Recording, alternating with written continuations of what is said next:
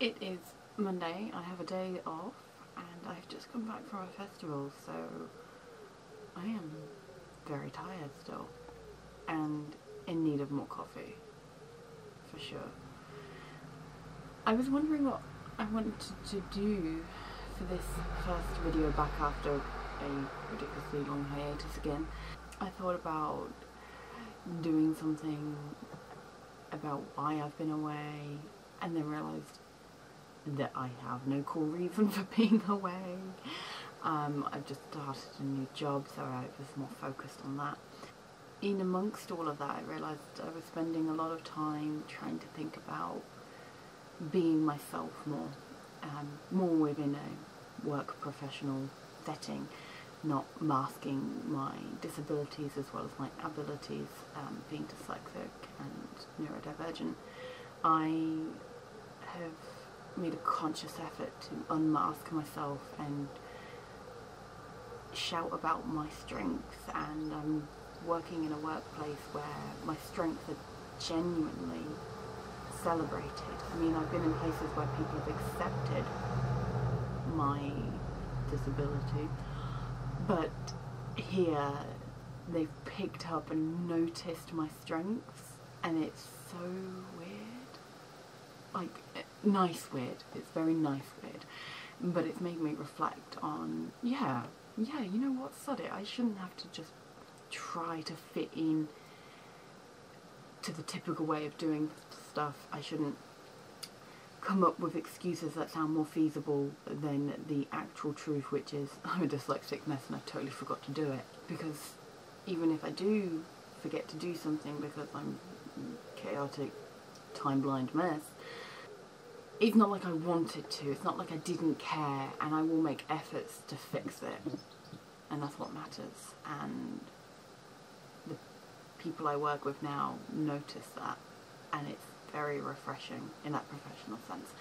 And I'm trying to transfer that to all of my life, generally and holistically. I'm just going to be me. And then I decided to do that. I was like, right, I'm going to do that. I'm just going to unmask and be myself and say what I'm thinking, stop forcing myself to hold back. And I realised, as I've decided, you know what, I'm going to unmask in all of my life, I've been asking myself, who is me?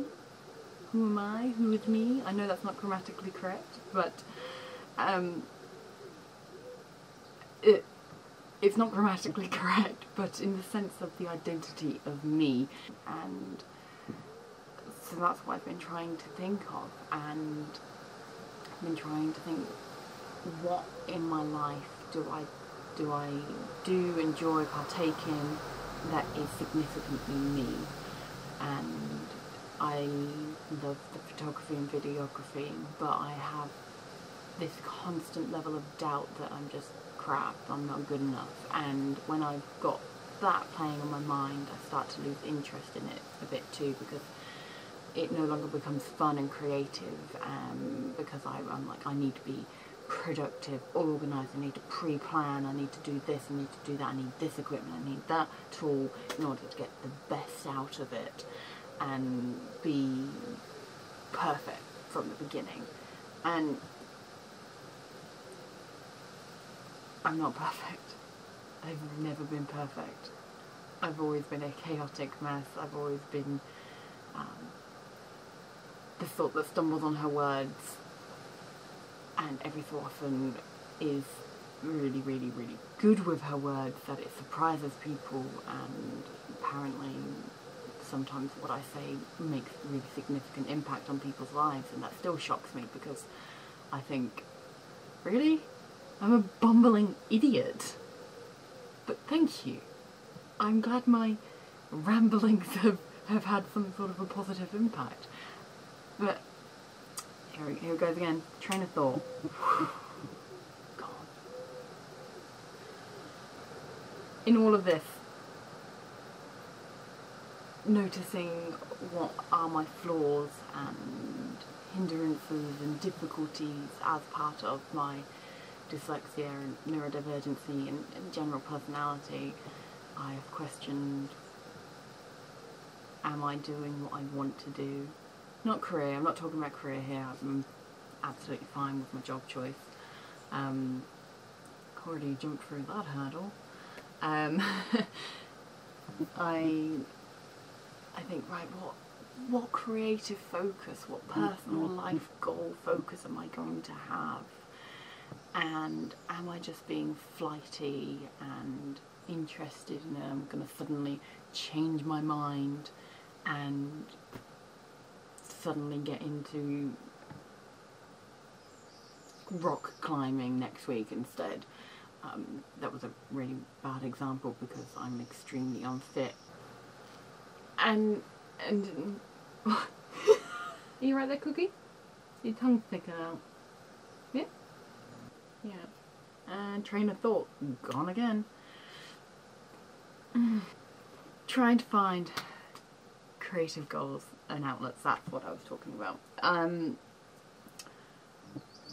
I realise that I am flighty, but because I can be flighty, I really doubt my interest in things. It's not so much that I'm like, I completely lose interest in something after a short amount of time of being obsessed with it. It's that something new comes along and I get obsessed with that and it takes over. But it doesn't mean that I've lost interest in the previous things. I still enjoy those things, just much more moderately.